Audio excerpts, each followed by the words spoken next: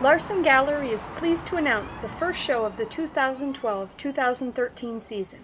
Terrain, a survey of works by Joe Feddersen, includes prints, glass sculpture, and mixed media works by nationally recognized artist Joe Feddersen.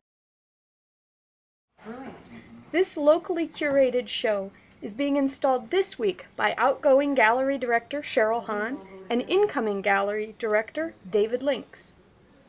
Terrain opens September 14th with a reception at Larson Gallery from 5 to 7 p.m. and a free public artist lecture at 7 p.m. in Kendall Hall on YVC's campus. Join us for the reception or come see the show during regular hours between September 14th and October 20th. Larson Gallery's regular hours are Tuesday through Friday, 10 to 5 p.m., and Saturday, 1 to 5 p.m. Threshold. These are beautiful. For more information, visit our website at www.larsongallery.org.